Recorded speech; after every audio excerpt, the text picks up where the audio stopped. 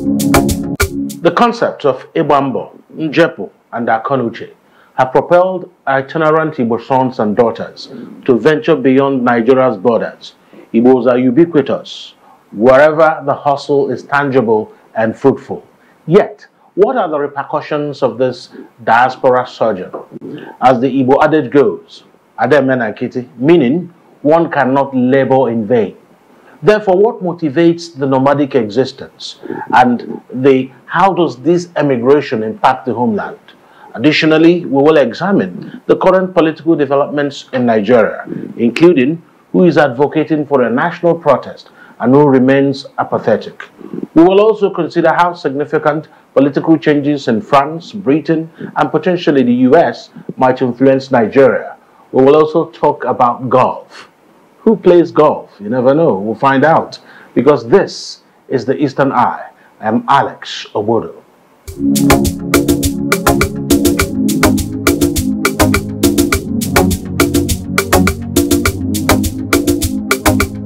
You're welcome to the Eastern Eye. Here at AfiaTv, a program that x-rays the political, social, and economic developments around us. My guest tonight is Chief Ben Etiaba, FCA.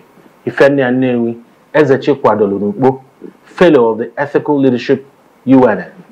And he joins me this evening on the Eastern Eye. In fact, you've been sending messages from your recent Globetrot, and I tried to get this interview while you were abroad. He said, never mind, I'll soon be home, and you are here. You're welcome back. Thank you. Thank you, Alex. So the first thing will be, will Igbo ever relent in their surgeon for a better life, wherever that journey takes them? It's difficult to see how they can relent. We are a very itinerant tribe. We're like the Jews of Africa. You find the Jews scattered all over the world, and from there they can influence what happens in those host countries and dictate the pace back home in Israel. So we're like that. We have a very, very small enclave in terms of the land space we have in the southeast. Of course, Igbo land goes beyond the southeast. I'm sure you know that. But at least if we talk about generally the southeast, we don't have enough space to contain all of us.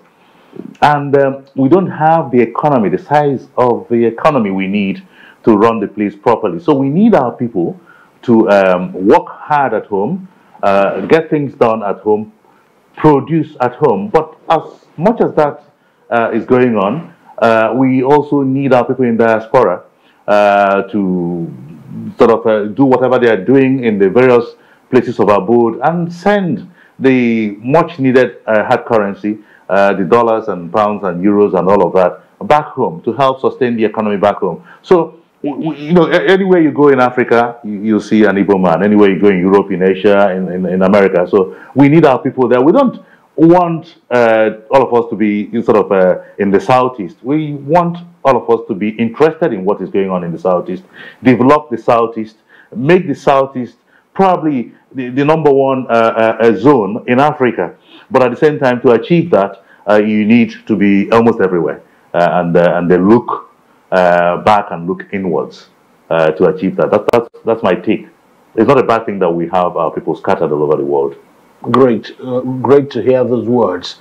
And you have also been traveling, not just to holiday. You've been traveling, attending events organized by Igbo in diaspora. In fact, one of such is Newu USA. I think it's called NUSA, if I'm correct. So it's a national convention of NUSA. They called it Atlanta 2024. That's a beautiful city, by the way. Yeah. And when you attend such gatherings and see the sheer number of Igbo there and what they're doing, how do you feel being an Igbo man, having flown across the Atlantic, and you are just part of your kith and kin out there? It is so wonderful to see our people in various countries that in the last 3 weeks I've been everywhere. I've been in the United States, I've been in England, and I've been in Wales. So you see, for various reasons, basically it's been a working holiday for me. And our people are doing so well abroad that you can only but feel proud of what they are achieving. All our kids, making the first class and distinctions in various higher institutions of learning. And their parents obviously established, knowing that Nigeria is not working at the moment, and coming back home is not their option. That's the way they look at it for now. I think differently. But because they feel Nigeria is not working at the moment, they're trying to make the best of their various countries of abode. So it makes me happy as an Igbo person to see that things are working for our people there. But it's also I feel a bit sad that these guys feel trapped. They want to come back home, but they can't. They feel just trapped there. But you know, things are happening. You talked about NUSA in Atlanta. I was the chairman of the convention, and also I gave the keynote address. It's usually not common for one person to be the chairman of the convention and then be the keynote speaker. So it was a rare honor that was done to me, and I appreciate that. And one of the things I said to them, because we're all one, it doesn't matter where you reside, that this is the Nnewi one. I mean, when I was in London, it was the IFAC, all the Igbos. But the Nnewi one we were talking about, that Nnewi, we've not done badly as a people.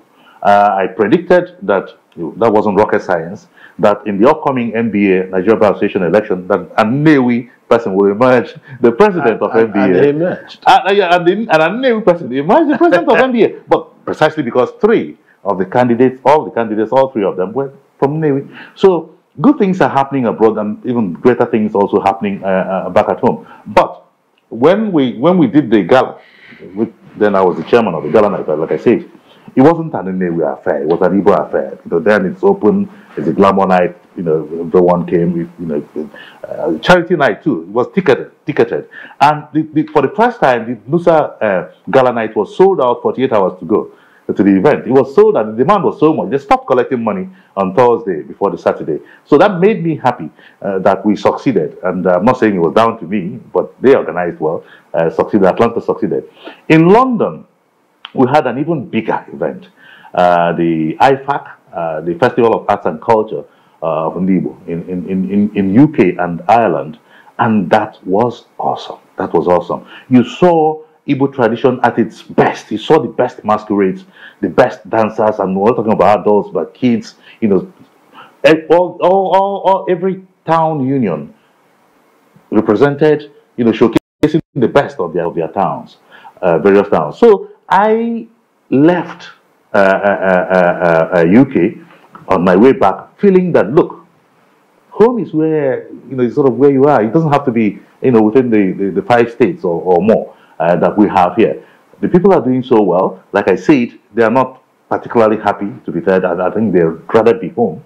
But that's where they find themselves, and things are beginning to work. And they're having fun. Time waits for no one. Like I said in one of my posts, time waits for no one. So they're not waiting for Nigeria to work before enjoying their lives and you know, sort of showing the Igbo culture to their children and making sure things work for our people in the Western world. I'm happy that you connected the story of Britain, your experience in when you came back. You are sharing this experience with a lot of elation, which suggests that whatever you saw there was something that really made you glad that you are an Igbo man. So when we bring this home, there's always this perception that the moment someone travels and stays abroad for a couple of years or 2 or 3 years, that the person is now made. And so I guess that having been there quite you've lived abroad and you travel quite often.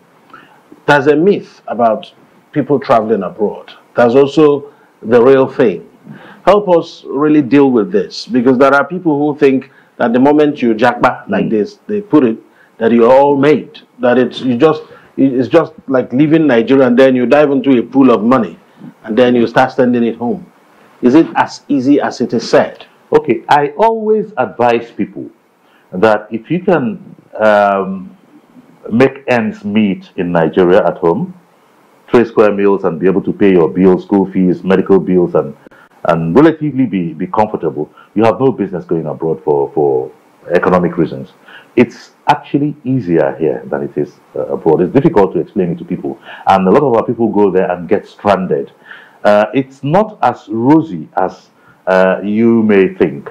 We have now a lot of charities, a lot of people coming together to feed Those ones that jump out from here, but are trapped in the Western world because they cannot feed themselves. It is very, very, very, very bad.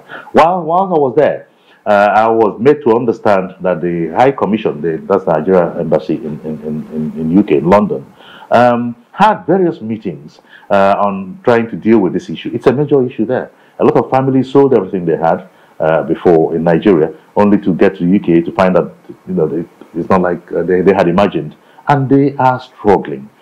So please, I would just say to anybody, if you can live here, if you can survive in Nigeria, no need to take that risk. That's the first one. The second one is that you find that a lot of our people there are also exploiting their own people. They give you a bill to pay, to bring you over, and then your life is sorted. And then you get there, you find that, okay, you've paid them, and you're in England or wherever it is in the States. They are gone. Their transaction is finished with you, and you're stranded. So please, don't do that. Try and survive here. A lot of our people abroad want to come back, like I said. The only problem they have is that what the people here have and are not appreciating, they don't have. They have nothing to come back to. So that's why they are not coming back. Stay away unless you have a good reason to be there and you have, maybe you're going to further your studies and or whatever. But it's not worth it. That's what I say. No, it's not like that. It's not that rosy. So the tripodal concept applies to he who needs it most. The concept of Ibambo Njepu and Akonuche. Is there a way people can actually understand this? That it's not about traveling. It's about having something you're traveling for and about. You mentioned going to school, which looks like one of the shortest routes people use in traveling to wherever it is they want to travel to. Education, in search of higher education, or better education. I always say that I will all the time encourage people who want to venture out to improve on their worldview.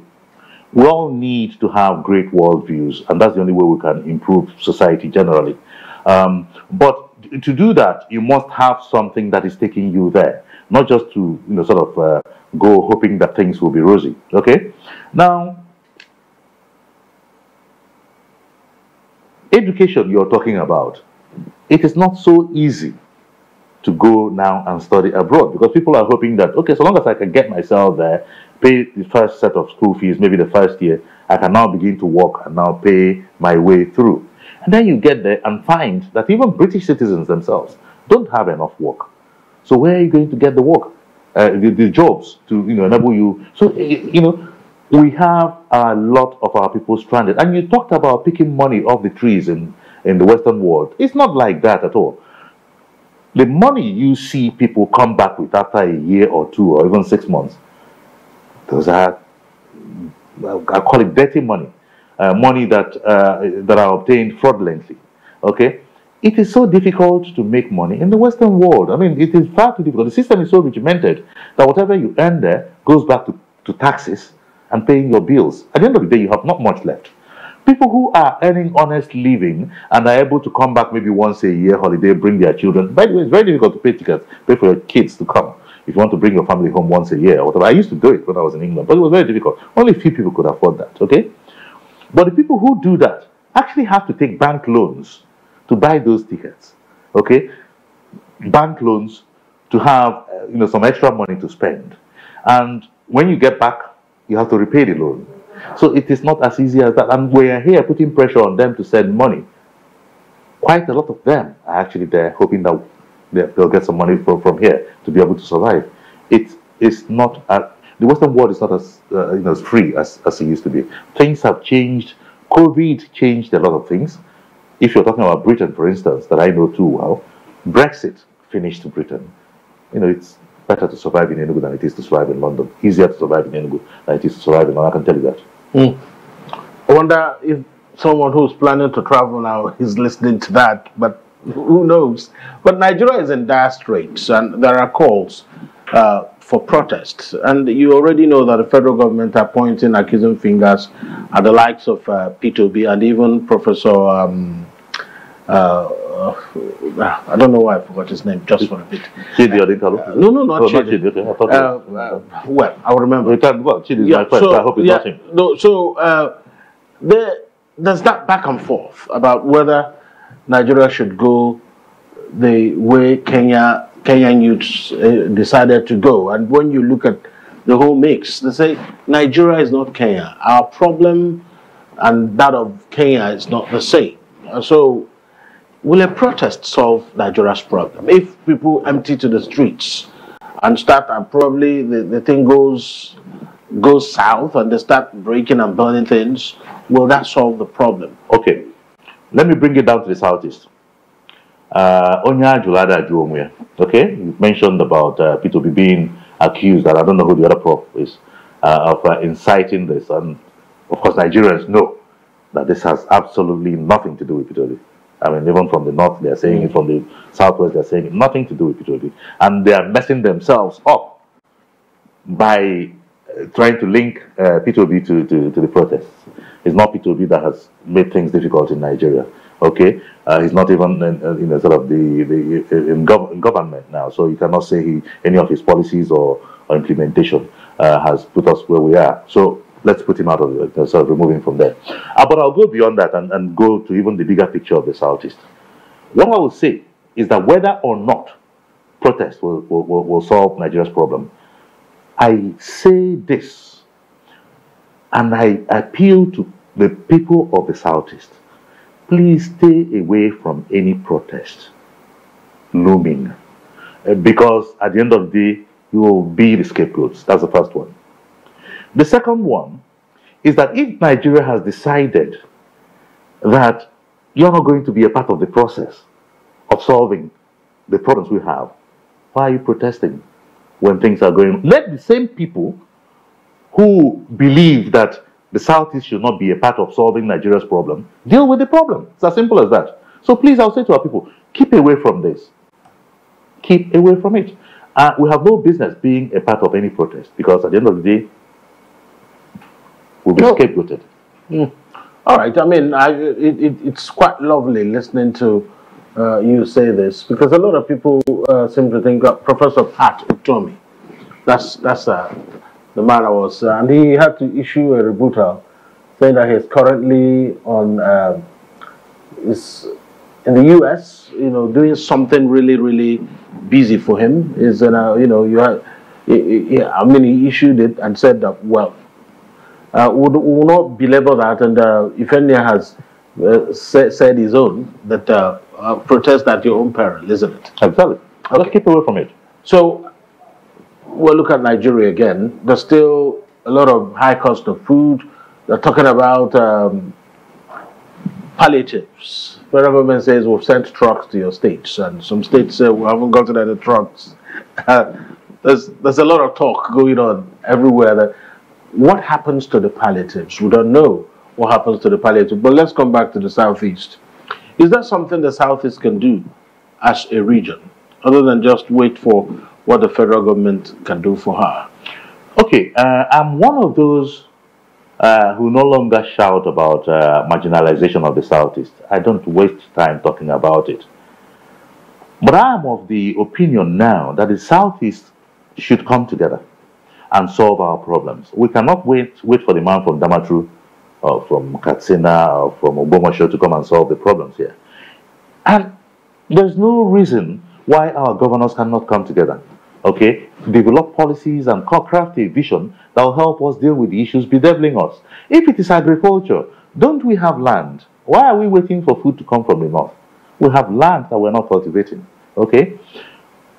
Pretty much most things happening in Africa, in Nigeria, rely on government policies and government funding and sources like that, okay? So why can we not come up with a solid plan for agriculture? Obara did it in the 60s. Obara used agriculture, okay, to take the economy of the eastern region, even bigger than the southeast, to be one of the fastest growing economies of the world. So if he could do it then, by 1964, the eastern region was already rated globally as one of the fastest growing economies of the world at the time. Within 4 years, he was able to. So if he could do this, hey, in today's age, with a great world, with better worldview, better information access, better technology, great sources of funding, why can't we do better? So I'm not of the view that we should continue waiting for Nigeria to come and solve our problem. We have the gift, we have it within us to find solutions. If it is human capacity, well, the Southeast has it in abundance. Okay, what is it? If it is funding in money, finance, we can come up, match any zone. So what is holding us back?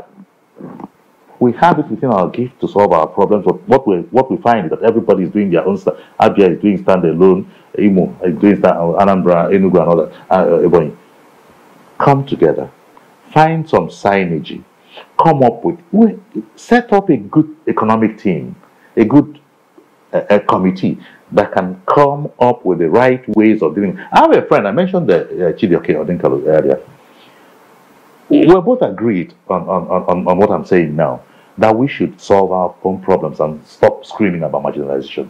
I'm tired of that, hearing that. We can solve our problems. We can solve our problems. And talking about solving our problems, there are places that what they do there affect what we do here, yes. and whether we can solve those problems for ourselves. I'm speaking on international politics. Things are heating up in France, Britain, and the US. Let's start from France, where the situation there, a little to the right and a little to the left. Things seem to be just standing still in France. I think they are waiting for the Olympics to pass so that they know whether they are tilting to the left or to the right. With what has happened in France, for instance, what do you think is the message for French people? Because it looks like when Marine Le Pen thought she was going to grab it and take it to the left, it looked like some people went and campaigned overnight and said, okay, we can't let her take this. She's too extreme. What do you think happened in France, that they just snatched it just when Marine Le Pen thought that her time has come? Okay, the Western world, they have their issues. They have their problems. And they always know how to come good, how to solve their internal problems. And they always, I'll bring it back to Africa because we're more interested in what's happening in Africa than what's happening in Paris. They always see Africa as the source of their raw materials. Okay? They come here, grab it, snatch it, and go back and develop their place. And they are, of course, attacking the left because of the wave of coups in Africa. There's this resurgence of right-wing politics in France because they feel that Macron is weak and has let Africa sort of try to free itself. Okay, so I would say to France, go and stew in your own stew and juice. I'm not interested in what's going on there.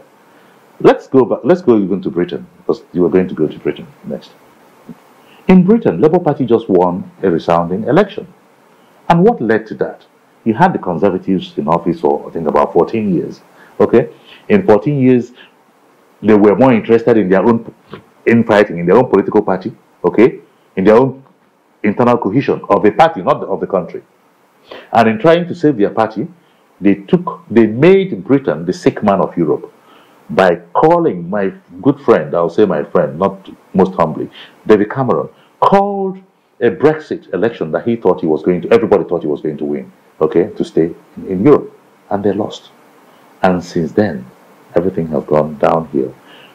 They voted to leave Europe because they were tired of Europeans like them coming to take jobs and lord it over them in Britain. And by freeing themselves, they thought, of Europe, what they end up with? An Indian prime minister, a Muslim mayor, and Muslims, sort of taking over everywhere. There's nothing wrong with Islam. I'm not saying there's anything wrong, but that's their headache. If there is, it's their headache. But the point I'm making is that in trying to hurt others, you end up inflicting wounds on yourself, self-inflicted wounds. So I'm not interested in what they are going through. Let them stew in it. They don't particularly like us. I hope you know that. They don't particularly like us. So If by things not working well in Europe and them fighting themselves in there, we're able to free ourselves to be able to do what we're doing here for ourselves. All good. But what do you think, how do you think things will shape up with Keir Starmer in charge? Or will it be just reinforcing what was there? You see, what happened in Britain and with Keir Starmer, Keir Starmer actually went to see my brother last year with the deputy, his deputy prime minister. But I have a very beautiful picture. He visited my younger brother in his office, 3 doors away from where my own practice used to locate in, along Jamaica Road in London. And my brother is not in politics in UK.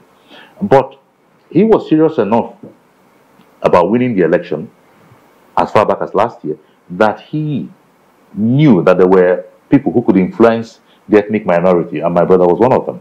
That's Henry. Now, with Keir Starmer, the beauty of democracy is that you have ideology. In Nigeria, there is no political ideology. All the parties are the same. If anybody tells you Labour Party is different to APC, to PDP, please don't say that to me. I've been an active participant, and I hope you know that. So I've seen them all. They're all the same. The only difference will always be in the individual candidates. Okay? They make the difference. If Buhari, say for instance, is the leader of APC, the party will wear the toga of Buhari. If it is Tinubu, the same thing. If Atiku is leading PDP, so it is the individual candidates. If P2B is in Labour Party all of a sudden will become the party smelling of roses in Nigeria. So it is the candidates that make the difference. And now, the beauty of democracy in the Western world, where democracy is actually practiced the right way, is that they have ideologies, okay? And they get tired every so often with one political party, and they move to the other one, and it's good for democracy. When one party has been in office for 14 years, what do you think will happen? They become complacent, they become arrogant, they begin to ride a roughshod against the masses.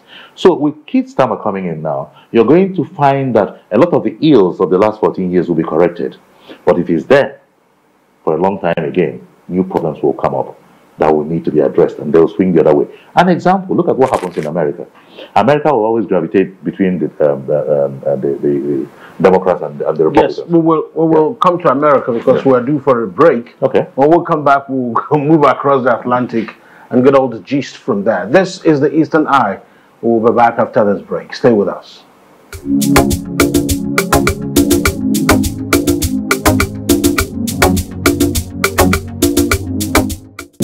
You're welcome back to the Eastern Eye here on AfiaTv. It's a program that x-rays the political, social, and economic developments around us.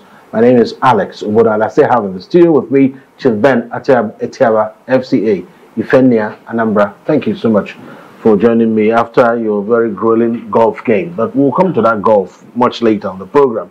So, President Biden has decided to walk away from the presidential race and has endorsed Kamala Harris, his vice president, to try and pick up the Democratic Party's nomination as presidential candidate.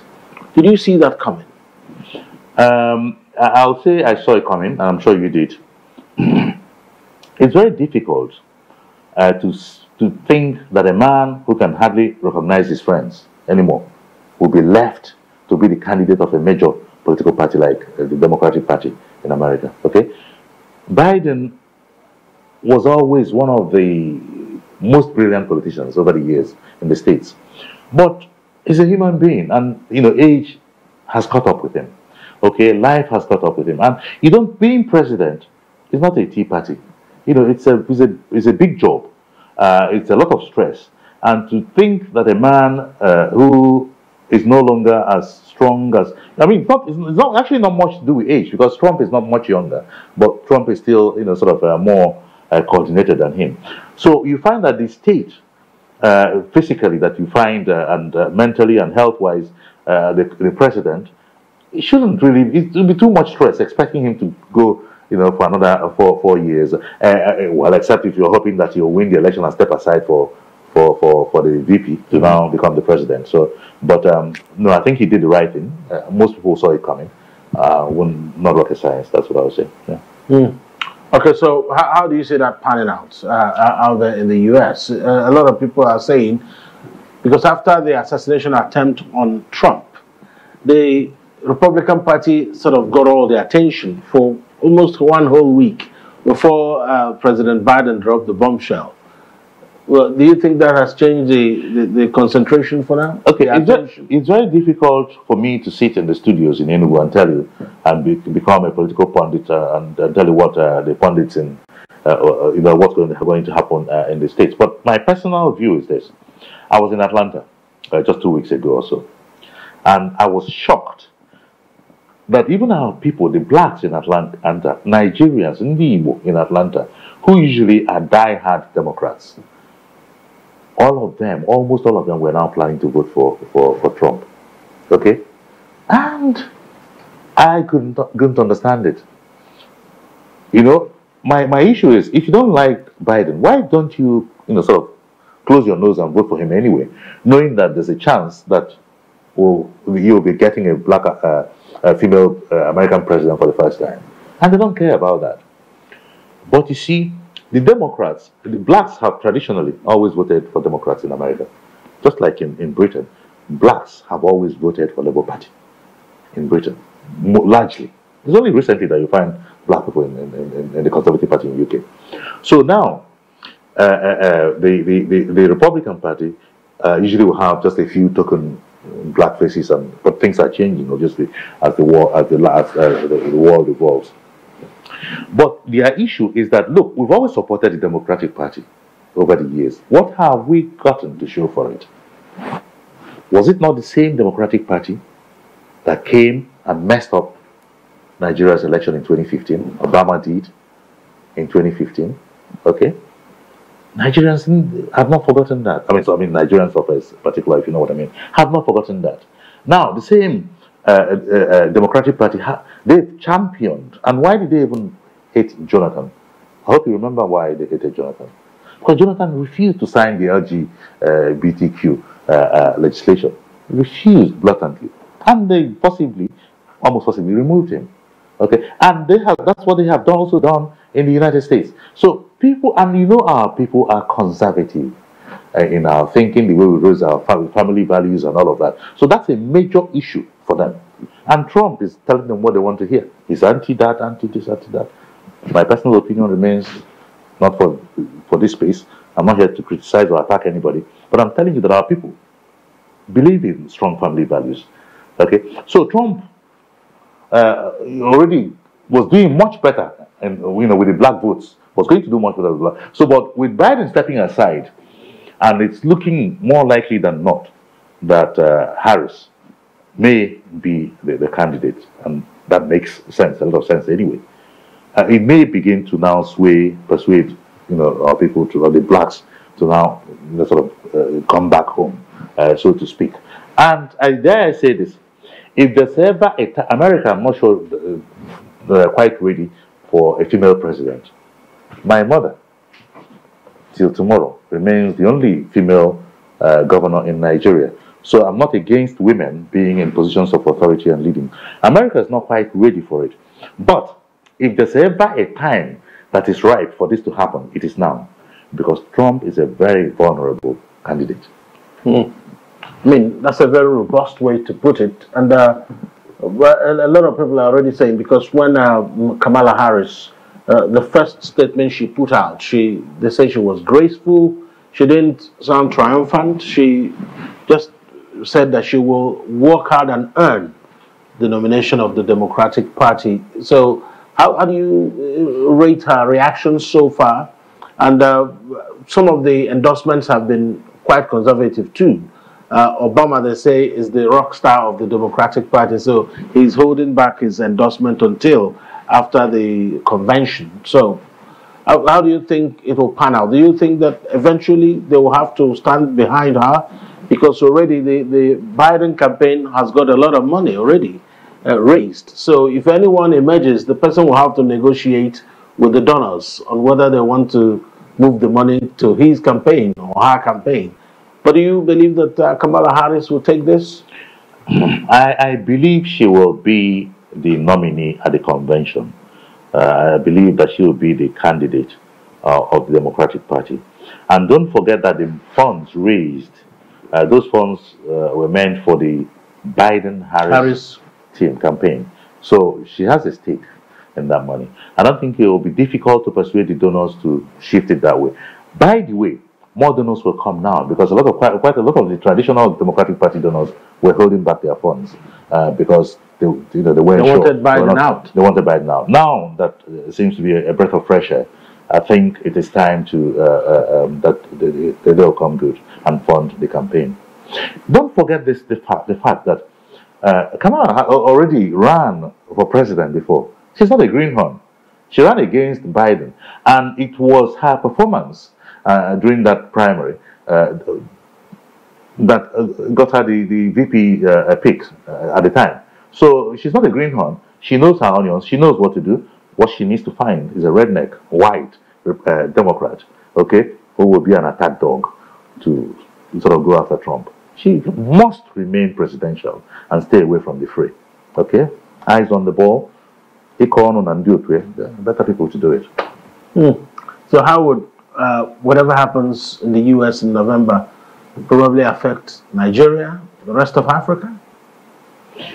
You see, the world is a global village now, and you cannot say that we can be an isolated case.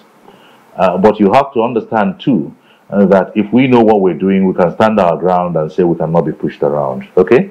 Look at what happened when the president of Nigeria almost we believe was given the marching orders to go and attack the Niger Republic. Did he do that? No, he did not. So you don't have to, because the Western powers are there, kowtow to their diktats. So whatever happens, they have their country to run, they have their foreign policies, which may not change much anyway, whoever is in the White House. But we have our own country to run. If we know what we're doing and if we're confident enough about it, we can survive. Yeah. All right, let's talk about golf. It's about the second EGC match play golf tournament. And you were not in the country when it started. And AfiaTv has been reporting robustly on the ECG golf tournament. You were on the golf course this afternoon, and the much publicized match play you had with the captain, that's you there in the picture, marching stoutly on the course, lush green course, I must say. And let's find out how you felt about them. I think let's listen to your interview now. If Tobeka wrote that or Damilari, we're just seeing some of the highlights.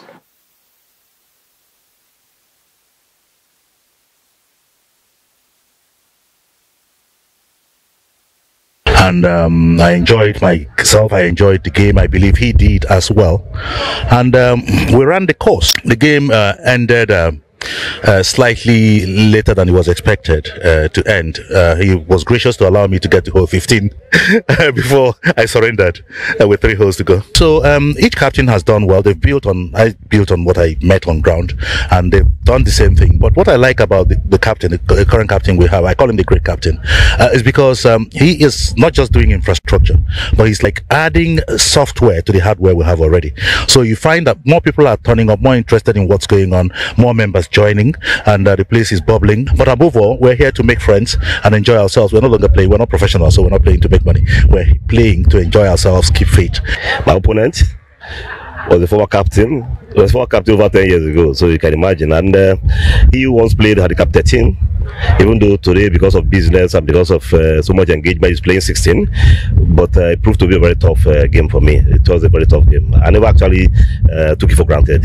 We have a lot of spectators, a lot of people coming around. Today, ordinarily, is supposed to be a busy day. But on the course here, you see a lot of people around, all waiting to see the results of the games ongoing. I mean, that was the experience at the golf course. That was the captain there, the current captain and the former captain.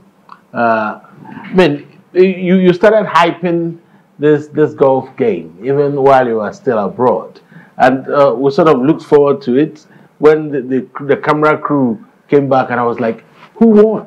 Who won?"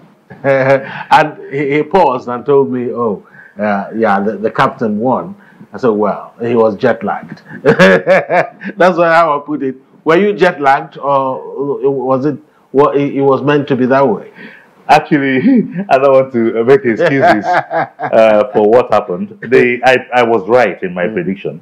I predicted that the captain was going to win, and the captain won.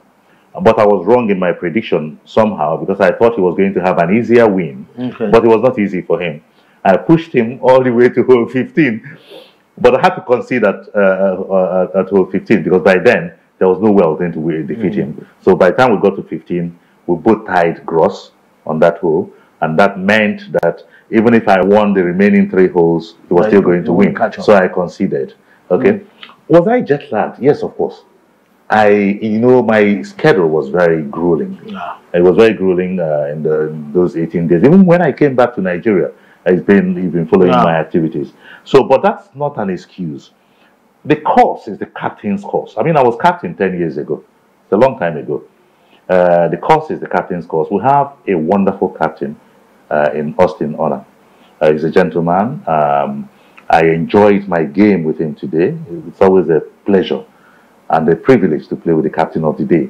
And he's, sort of running down his second term. So by next year, we'll elect a new captain. And I have every kind word for him because as a former captain, it makes me happy to see that my successors are building on what they met on ground. Each one of them doing well. But this one, Honor, is a great captain. So talk to us about this second ECG match play golf tournament. For a lot of people who don't quite understand the game of golf, number one, it's elitist. There's no need denying golf is an elitist game, even to buy whatever it is you use. it's not a game for people who are still struggling for subsistent earnings. It's a game of people who know where their next meal will come from. So how do you connect with people who don't know about golf? How will this benefit someone who's watching and wants to know really more about golf, and how would that benefit the person? Okay, I always don't like when I'm asked a question during interviews and I'll say, that's a good question. But I'll say, that's a fantastic question you asked. You'll notice that I have actually gone out of my way to hype this game and to promote the game of golf. Yes. The reason why I do that isn't to tell people that I play golf and I enjoy it. No, I'm doing it to encourage more people in the Southeast to play this beautiful game of golf, because we tend to forget that golf is great for leadership. Golf is great for followership. Golf is good for business. It's great for your health. It's good for networking. And if you think about this, you don't need to promote football. Our people understand football. Okay, but they don't understand the game of golf. And yes, it appears to be elitist. But the fact is that if you show interest in the game of golf and you're good at it and you're committed to playing it, you have enough. Well, I give personally, I'm not a man of money, means, like most people that know me know that's never been my strength. But there's hardly a year in the last 20 years that I don't give out a golf bag, with full bag, to potential players to come in and play the game, to encourage them to come. So long as you're interested in the game, there's always somebody who will sponsor you. So is it elitist? I don't know. I know I play it. But is it for the well-off? Must you be rich to play? No. Come to me. There are many people like me who will help you to get into the game, help you to play the game. We need to. Why do you think in Nigeria we don't have a Tiger Woods? We've never produced any golfer in the top 100 in the world. I was coming to ask you who your golf mentor is. Is it Tiger Woods? Is it Lee Westwood? No. Is he any of those guys? All of the above is what I will say.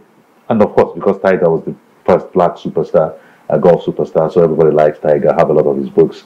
And if you read, just brilliant. Okay? But all of the above, just golf is not...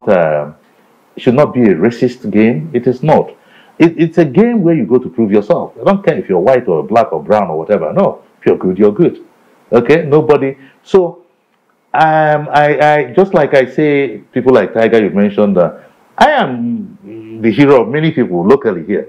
Okay, who want to follow the game. I've done many golf videos, and I do those things to encourage our people of the Southeast to play the game. If you go to Lagos, you have the great clubs like Ikoyi Club, Ikeja Club, most of the players there and captains there, former captains, Igbo. But the game is dying in the southeast, or not even, people are not aware of it in the southeast. If you go to IBB, you have the likes of Iman Osike, captain, you know, Igbo, you know, Aniago, just Aniago, a member of the board of trustees when he was alive, Ide Omonia, Dr. Menaka, currently trustee of IBB, but we are not actually doing much, you know, to harness the game in the southeast. That's my passion, to tell our people that this game can be serious business. You can make money playing it, and you can dedicate yourself to the highest peak playing the game. Okay, I'm glad that if you come to Anambra now for the first time, we have a golf course that is working. Obi Jackson has done a wonderful one in Okija. I'll be playing that course this December. If you go to Unizik, one is being developed now. So, you know, but Enugu has always been good. Because, you know, the Colonial Masters were here, Enugu Sports Club that I was chairman of, was set up in 1929. The golf course was set up, okay? And luckily, you know, we've lost some land there, but it's largely there. So it's a beautiful golf course. Ebonyi, Fegabon, you know, sort of a developed one. Imo State, the Army developed one at Obize. I think Aba has always been there again. The Colonial Masters did it. So we are not doing too badly, but we want to do more courses and encourage our people to play golf. So I post all those things to encourage our people to get into the game. I mean, I love golf, but after listening to you, I think I'm liking golf some more. I'm getting a lot of, based on that, a lot of people are saying that they will play. You've been a good salesman for golf. I tried to. Maybe you just won yourself a new player. Thank you. All right, and that's a good way to end it. We teed it off with something different, and finally we end it on a very light-hearted golf note. Thank you so much, Chief Ben Etiaba. Thank you. FCA, Ifenia, Newi. Thank you so much for talking to us tonight on the Eastern Eye. Thank you, Alex. And before we go, just a few seconds. Okay. I want to get a plug in for Zespronet. It's a charity set up by our alma mater of Abia State University. You know, I gave a keynote address over dinner address over the weekend, and they are doing so much for charity, for Abia State, for climate change in the southeast, and helping each other and giving back to society. Zespronet. I'll say more maybe in a different program about them. Good, but I'm proud of them. Thank you so much. And that's the Eastern Eye for tonight. Up next is Nka with Rochelle. My name is Alex Owodo. Good night.